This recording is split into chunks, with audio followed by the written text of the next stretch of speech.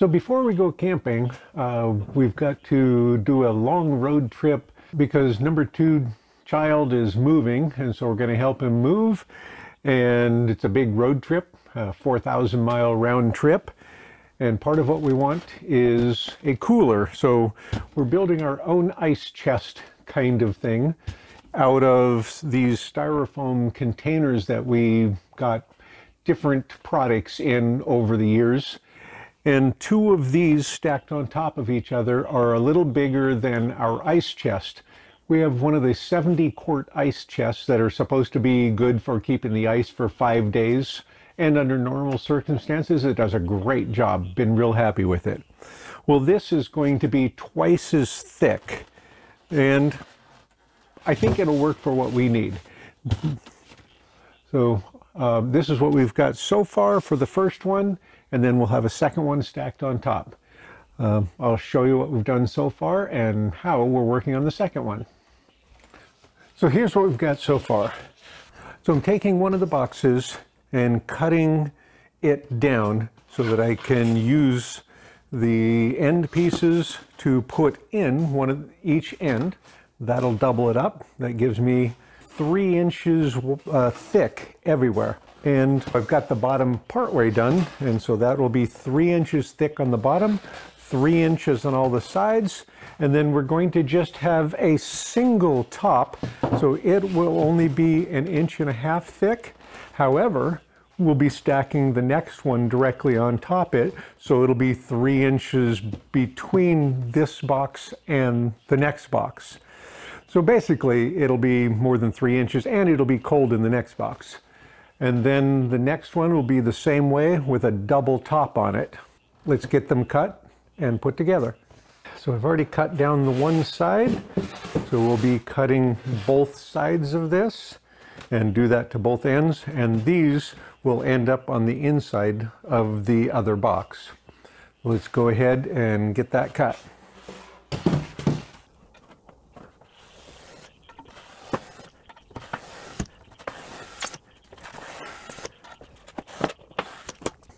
Okay, so I've got it almost through.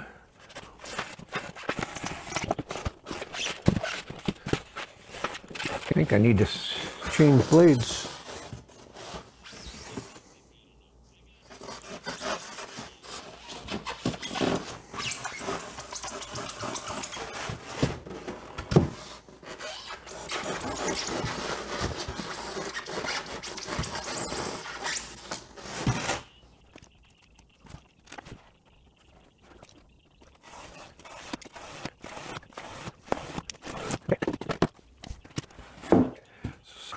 It's not exactly perfect, but pretty close.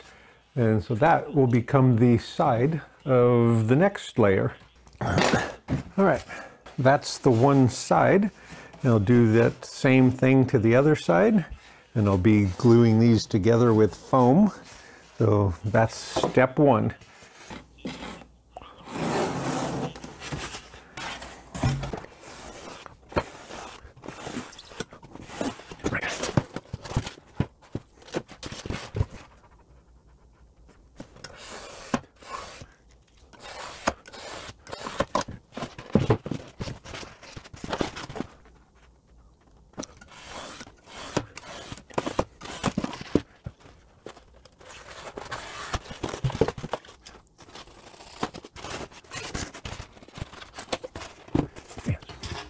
Pretty decent.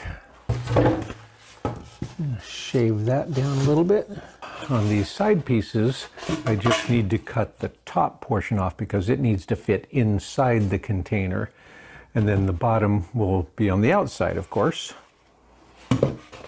So we need to cut it this direction.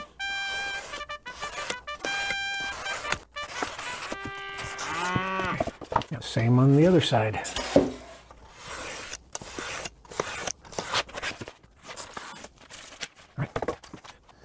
Now, we'll put that one aside for now. We'll start with the 2 long end panels.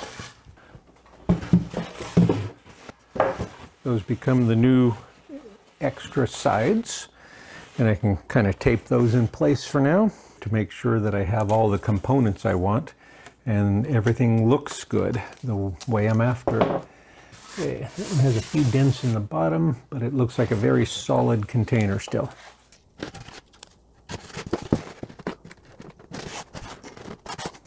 You can see now I have 3 inches on each side. And now these will get carved down. This, the inside radius, I'll take that off and carve it slightly the other way so it'll fit on the inside radiuses of these.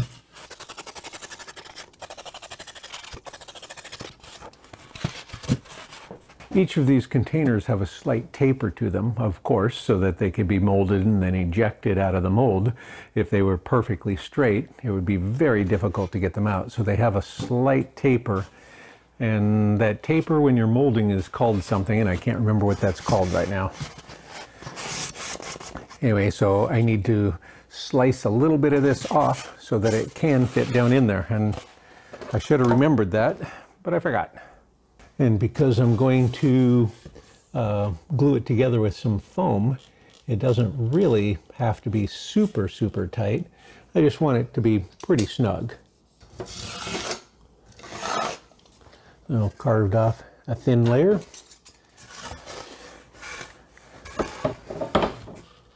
And we'll see if that's enough. Oh, I need to carve off the corners a bit.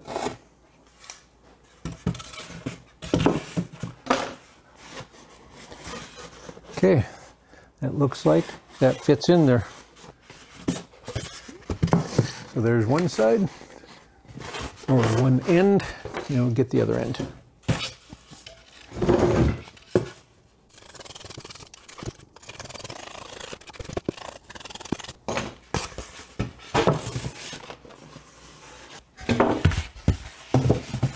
All right, so that's essentially the top box. I'll add another layer of the lid. So I'll take one more lid, carve off the lip so that it can set right down on there. Or maybe I'll just put it on there and seal it with foam around there. And my thought was to carve off this edge so that it basically sets down like that. Now that I see that, I could leave it like this, which gives me a tray on top. Can always carve it off later. I'm going to use a piece of this for the rest of this bottom area. So I'll cut it down to fit, get rid of that piece, match it up with that, and cut it to size. I can cut it along there. And my current plan is to wrap this whole thing with just clear packing tape.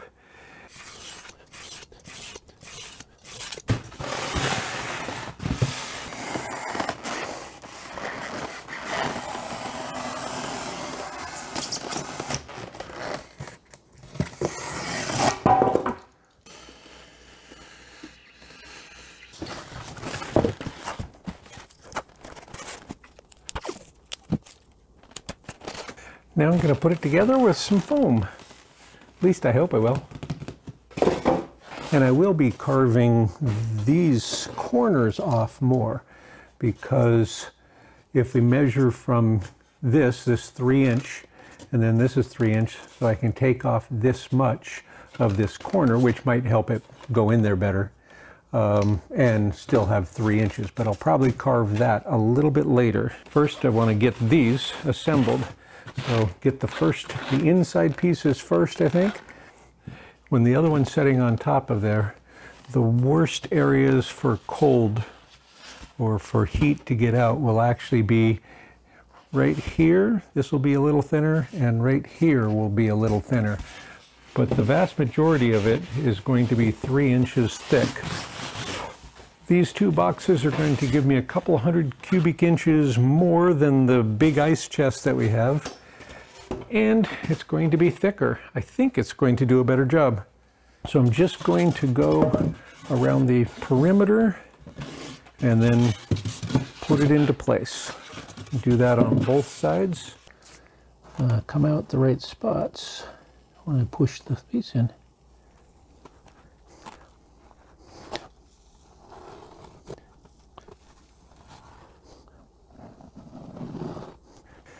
Do the same thing to the other one.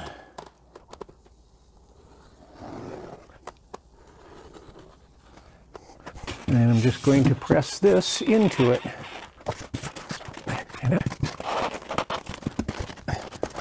Try not to bow it too much. I just want to give it enough push to keep it in line.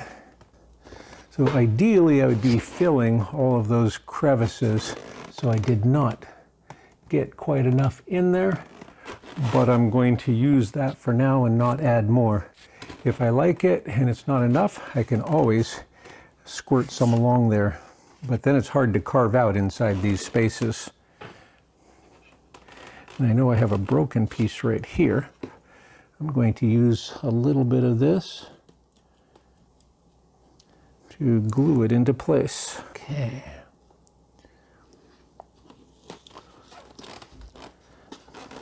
And I'll have to clean that up also. All right. Now, I can get the other one also. I'll try to get it a little bit more on the side instead of just in the corner.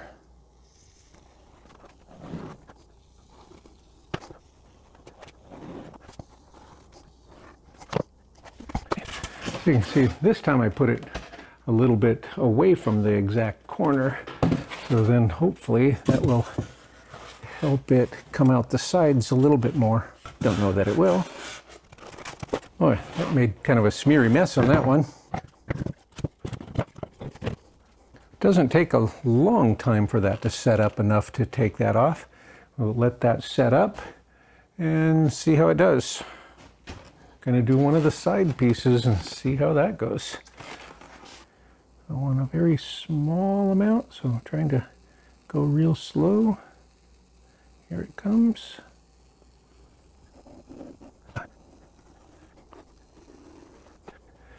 Okay, well, I have it all the way around. Yeah, it dripped a little bit right there, but that'll be okay.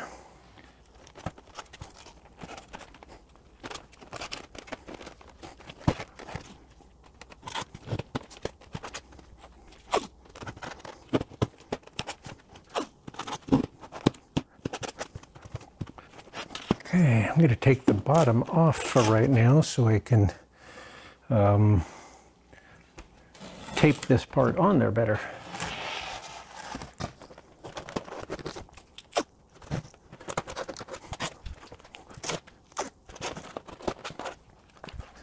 You can see that kind of oozing out a little bit, but it's not opening up a gap, so it's just filling in spaces, and we'll be able to put the bead for the bottom right in there to really get rid of any airspace or air leakage.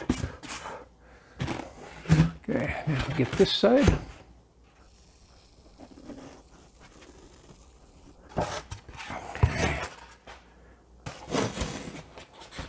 So we'll go back to the other box now and get those side pieces on. Oh, I'm really liking this. And see how it's filling in along there.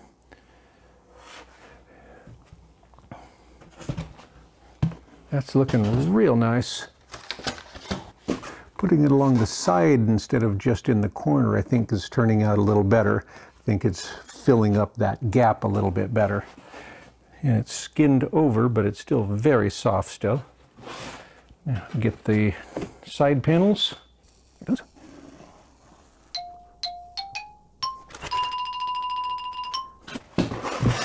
Lay it down. That way I get the height even. And as I mentioned, side to side I'm less concerned with.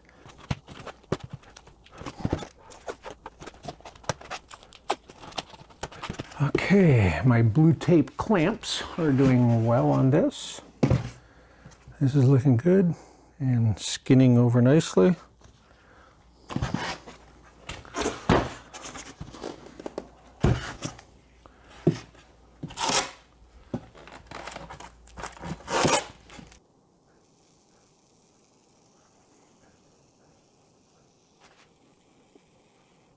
In between uses, I'm just stuffing a nail in this thing.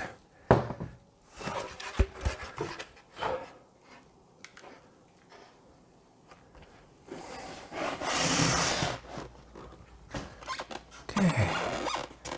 Lined up pretty well. I can tape the side ones right away. Well, now that I'm down to the last one, learning how to do this. So I'm putting it on this first side a couple of inches, then I'm squeezing it and pulling the tape lightly, not too hard because it'll cut right into the foam. It is leaving a little mark in there. So I'm definitely making sure that it's on there firm, but I'm trying not to over tighten it, over squish it and damage the foam areas. There. Got the two sides. Then this one is the one that gets a double top. So we could probably put that top together and just weight it down. But that's a heavy-duty styrofoam box. 3-inch sides. This will have a 3-inch top. The other one will have a 3-inch bottom, or vice versa. It doesn't really matter at this point. So I'm going to go ahead and glue 2 of the tops together. I don't think it's really going to matter which way we put this together. So we can either put it together this way, cutting off the flange, because I certainly am not going to try to carve it to meet that, or we can put it this way, and then we've got a double lid, and one of them can work as a tray. So that's what I'm going to do. I'm going to go with that. So I'll go all the way around the perimeter, about an inch or so in.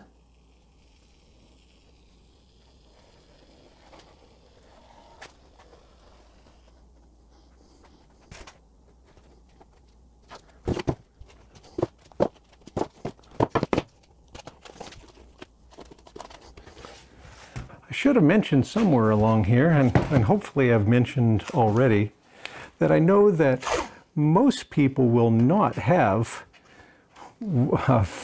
one of these big foam things laying around, let alone 4 of them, so that they could do this kind of project. I'm sure it could be done with sheets of foam. I saw somebody that did one for their fishing boat, I think. Anyway, for a boat, but they did their own custom one using sheets of the styrofoam stuff that you can get at like Home Depot or any of those places. And that looked great.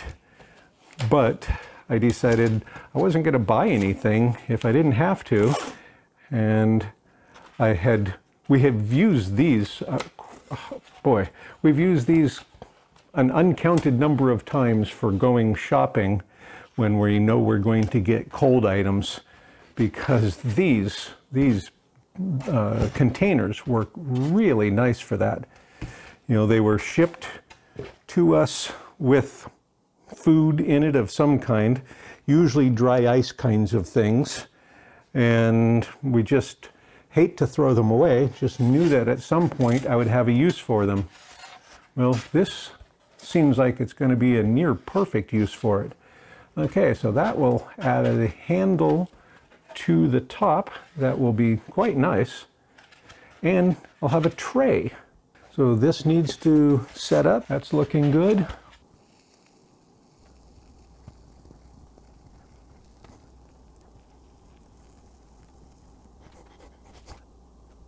Okay, this was the first one we did. How is that doing? That's set up quite nicely. You know, it's still pliable, but I also think it's about finished expanding. Now, if I curve the blade a little bit, I think I can get that without carving away the sides very much. Ah, that's great. I will have to carve that out a little bit later because I need to wait until I get the tape off. I might have to use a different blade. This might fit right in there. I could just carve it this way and this way because I need to get that out to be able to get the lid in. There's another place here and here that's similar, but I think it's set up enough. I could take this out now. Oh, I don't need to take that out. I think it's set up enough that I could take this tape off and get the bottom one on. So when I put the bottom on, I'll put the sealer right in that groove. And then this bottom will be going back on like this. So I'll put a little bit of sealer there. And I could V this out a little bit so that it really gets in that crack. I'll do that. So I'm going to just give it a small chamfer. Yeah, then there's a small groove in there, and that'll give the foam a place to go up into. I'll do that on both sides. Oh, that looks nice. Yeah, so I'll put the bead on there, and that should seal it real well. Okay, and I can take these pieces off because they won't stick again. And it sticks pretty well to the foam one time. It doesn't stick again. And then this is going to go right there. So I'm going to go ahead and tape that along there so I don't have difficulties with it as I go.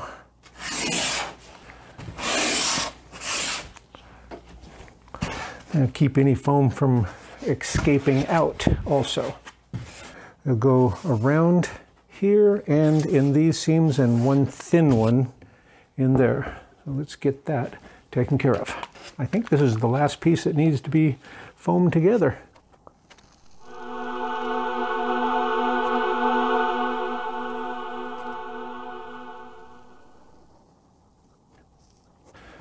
Right, so as long as I get that lined up,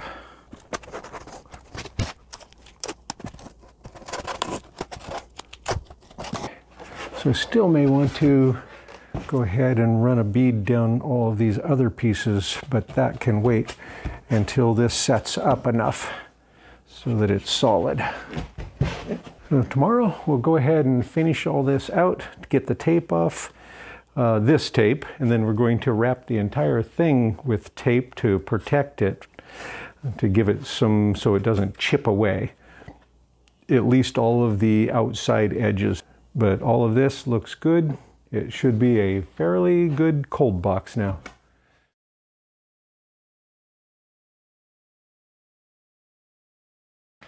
I've got it kind of figured out how I'm putting the strap material on to hold the ice chest units, the foam boxes. So I'm going to use one of the bolts with the T-nut, and then I added a much longer screw to one of the screw holes. So got the piece of scrap aluminum from earlier, and I'm just going to go ahead and screw that in, and I'll drill the hole for this, and then this goes in from the other side, which leaves it flush on the inside. This was my tape mark for where I'd like to have that strap, but I'm going to end up with it down here a bit. I mean, I suppose I could capture it under the screw. Oh yeah, I should put the strap on there. Well, I can get this started. That'll hold this in place, and then I can drill the hole for the bolt portion. So I should do that next. So I can put the T-nut in from the other side. I'm going to go ahead and tap that T-nut in the hole. Okay, so then I can bolt that down. Now I need some of the strap material. It might not hurt to add a bit of spray glue to this, so I can go around. How far should I go around? So I want it to be pulling that direction. Okay, so I'd start with it here, and then wrap it around, and then come out that way. So it's got a full wrap underneath, starting here, go all the way around again, so that it's really holding it onto there. So it would take a lot of force to undo it. And I could definitely add a bit of spray glue onto there. It's not a bad plan. I can let that set for just a minute. Get a little bit sticky.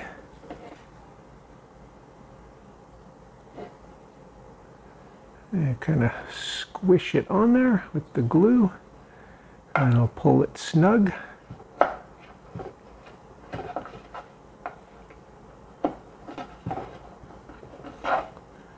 Okay, and then that gets screwed on like that.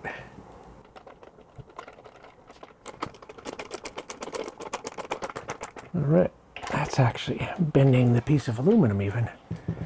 All right, so that strap will go around the new ice chest and clip at the buckle, and then it'll go to the other side. So we'll get 4 of those on. So it'll be 1 here, 1 here, and then 2 on the other side. So I want to make this long enough so I can put the buckle on this side.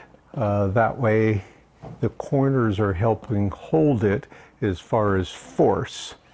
If I put the buckle directly in line, it's just pulling on the buckle.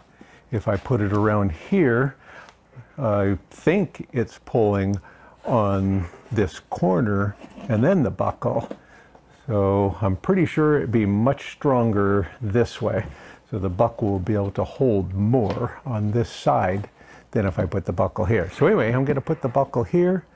I need enough to thread it through the buckle and a little extra. So I'm going to go all the way to here. That way I have plenty of extra. And on the other side, I'll go all the way to here. So each one of them will be considerably longer than it's needed. But that way I've got quite a bit of slack in case I'm wrong. And I can always change them out. But so I'll cut it this long. So I'll mark it with the tape. Then we'll cut it with the little heat knife thing. And I'll cut this at this spot, and then I'll make 3 more of them the same length. So just using this little guy again for cutting. It does a really nice job. It cuts and seals it all at the same time. And the heat up only takes a couple of seconds. So I'll hold it both sides and cut right through. Yeah, it gives a nice sealed end at the same time. Okay, so I need 3 more of them this same length. And of course you could cut it with a pair of scissors and then melt the ends with a lighter. That's what I've always done before. And then I remembered I had this for a different project. Now I'll shield it, keep my fingers off it this time.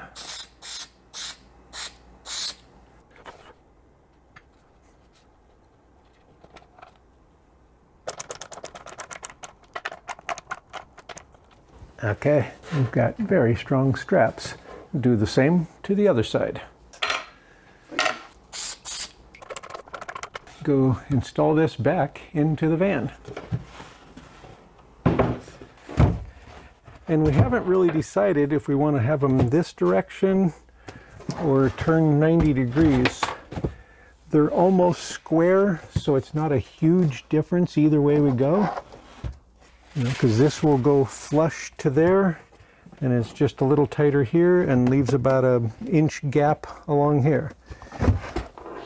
If we go this way, then flush here, it just leaves us a 1 inch bigger gap on that side. So I don't know that it matters at all. Okay, and some kind of ratcheting buckle may have been a better choice, but I can change it out at any time. But let's get the second one on there. Stack this one right on top.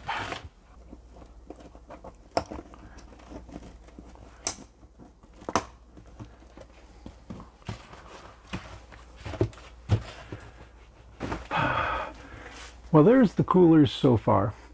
I do think I'll add the non-skid shelf liner stuff.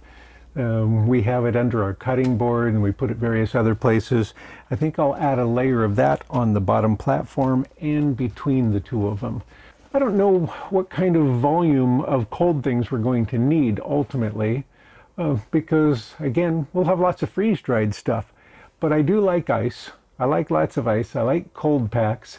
So we'll be able to keep that in the bottom. That's what we're hoping to do, is that this bottom one, at least on this first trip, the road trip, not the camping trip, is going to be dry ice. So next I want to work on the curtain area. So I've got 2 days basically to get some kind of curtain area between the front area and the back area. So let's get that going next. This next piece is just a quick review on how the ice chest worked for our Texas road trip. Our freezer and refrigerator boxes. I videoed these as I constructed them. It really worked well. We had dry ice in the bottoms for our freezer, and then ice up in the top as the refrigeration. And when some of that would melt, or we'd give it to number one son, we'd take some of the ice out of this one and put it up into that one. I think we bought a bag of ice once for this at Buc-ee's, because I like ice in my drinks and things. And we bought dry ice so we could bring some ice cream home from Texas with us. We used the ice chest and freezer extensively. So that's the update on this. I don't know what we've already showed you on this. This was one of the sections of the ice chest. We used it for our trip to Texas and back, and it did get beat up a little bit on the inside, and I thought it might. And we'd planned ahead of time for adding a layer of plastic to the inside. I bought a pack of these flexible cutting boards, and I'm just cutting them down so that they fit the sides.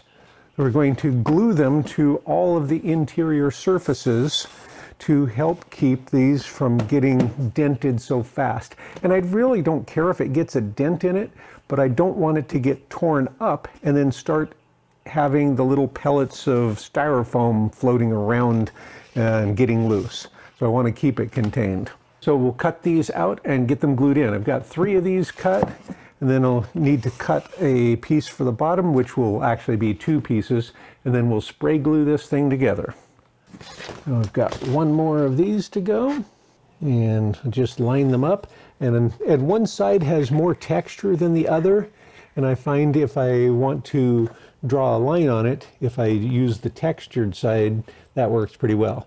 Then it has a curved bottom, and I'm just cutting that off with this.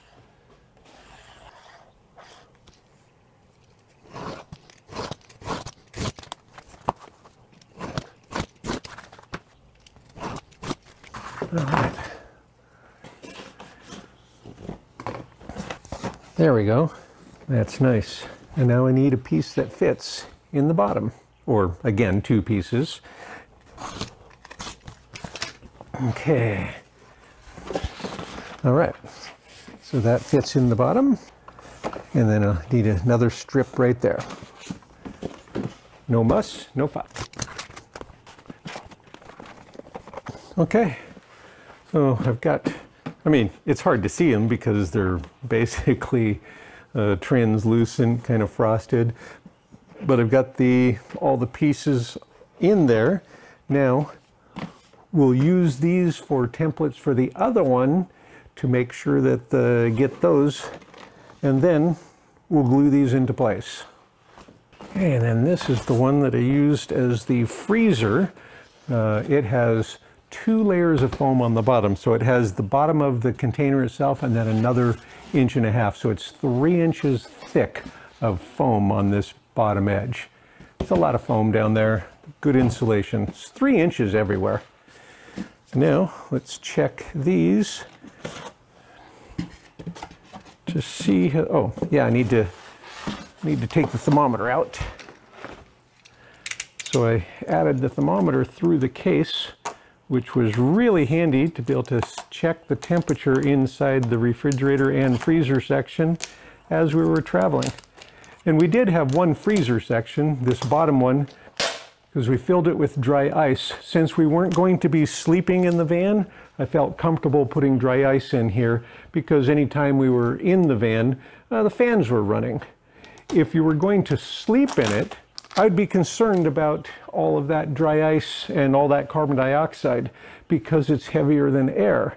So I would probably make sure this was more sealed, and I'd put an exhaust tube out of this draining to the outside to drain off any of the carbon dioxide so it doesn't build up in the van. But that's a separate issue. We can check this to see if it fits the same as it does on the other one. Looks good. I can use these same ones for my template for this one. So I'll mark those out on the plastic before I glue these into place so I can still have that. I'll do that and then we'll come back. Well, to make this work, I'm going to try to do it, I don't know, like one piece at a time, I guess. I'll spray this, I'll spray that, and we'll put them together. So I'm going to use Super 77. I did a test with this plastic against a scrap piece of foam earlier, and it seemed to adhere very well. So I'm going to give that a whirl with this and see if I can get them to line up properly. And go heavily around the edges.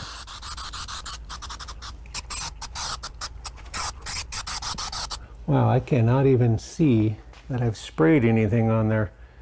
Let's see if that'll work. Yeah, I can't even see the spray on there. I know it's on there. So I let that get a little bit tacky, and now we'll try to get it in there and line it up in one shot. I did not get it right. It's not far enough in. Well, shucks. Stuck very well, but I didn't get it all the way in there. Hello, that was a quick day. So I glued that piece of plastic, but I didn't get it lined up. So I'm going to have to trim that top edge, and the bottom will just be a little bit away. That's not going to be a problem down there. Let's go ahead and see if we can get the other side and see how we can get it in there correct the first time. If I were doing hundreds of them, it would be easier because then I could make jigs. But when you're doing one, I don't like to spend too much time working on it. Okay, that one's better. That's much better. I can get the two sides.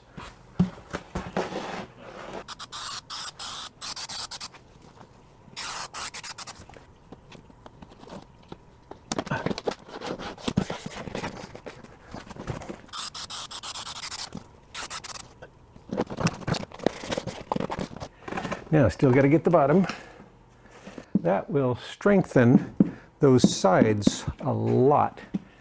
Help prevent a lot of damage in there. I wish I'd have done that before we used them the first time, but I didn't have time really, and I wasn't sure if it was going to work, and I didn't have the pieces yet. So we'll have to trim this down a little bit because I didn't get it lined up, especially that first one. But as you can see, that's the plan.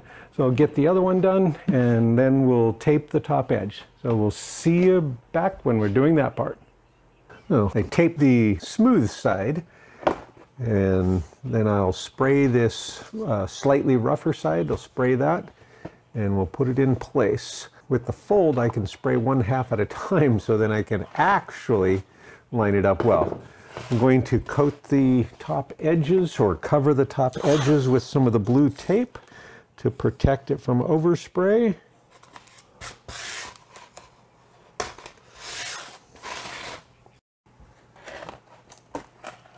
So I can just fold this up, spray the one side, and then fold it in. That way I'll have perfect alignment.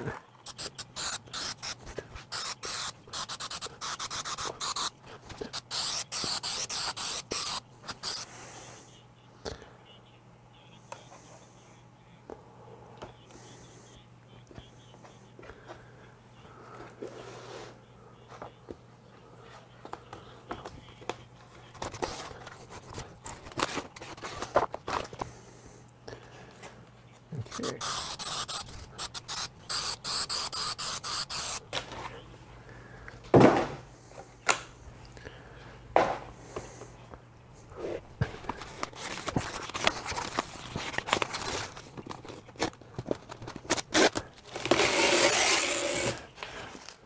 So I've got the entire inside lined with the plastic now, and then I'm going to use the packing tape or shipping tape, whatever you call it, and cover these top edges. I thought I had shown video, or I thought I'd taken video of covering the entire outsides, but I don't find it anywhere. So what I had done was I had taken this tape and simply wrapped all the way around, over and over, covered the entire thing with this tape to keep it from being able to be chipped at. And it's really done a nice job of it. I'll use the same tape and cover these top edges. Probably don't need to see it all.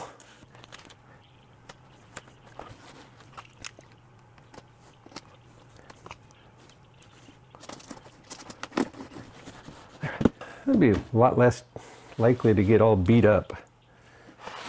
I'm going to go ahead and take this and go around these edges.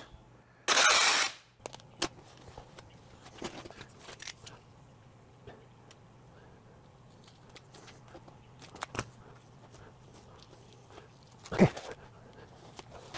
And that will help strengthen that edge. So then the top will have this on there. We could use this as a tray for some of our sandwiches and things, I guess.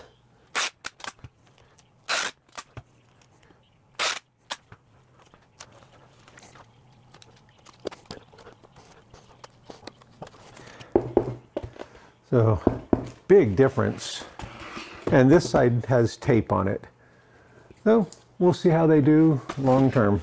But that will definitely strengthen that. Hopefully, it won't snap off that way. Well, that's completely finished. I forgot to put the thermometer back in the ice chest boxes. So I'm putting them back in now.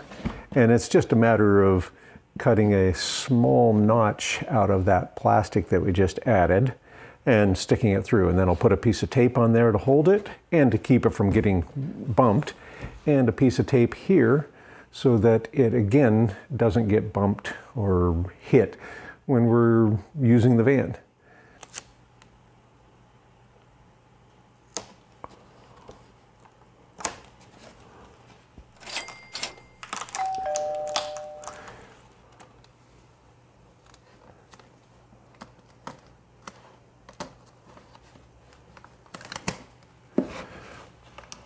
It's as simple as that. So get that on both of them and ready to put back in the van. This is just using the same holes I had before, of course. Get that started. And it's right alongside that plastic. So I'm gonna just push that plastic in a little bit and push the thermometer probe right in there.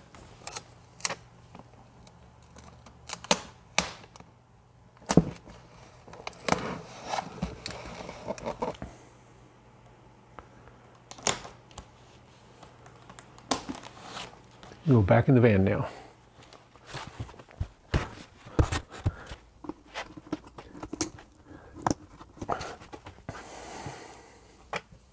The non-slip piece. Oh boy, having the non-slip piece makes a world of difference. Okay, it's ready to use again. So we found by setting it up this way, it worked well for us for the road trip. I don't know if it's going to work for camping as well, but we had the top half of it being a refrigerator, the bottom half being a freezer. For the camping trip, we will probably have it all more refrigeration. I don't think we're planning on any dry ice for this trip. So we would just have lots of ice in here, which can replenish this top one. And with 3-inch foam, it should hold ice pretty well. In the long term, we'll probably put a refrigerator here. We have little refrigerators, so we don't have to buy that. However, we need a power supply, and that's what I'm not interested in buying at this point. I want to be able to utilize it this way a little bit, find out what works and what we need. We'll see how we arrange things as we go.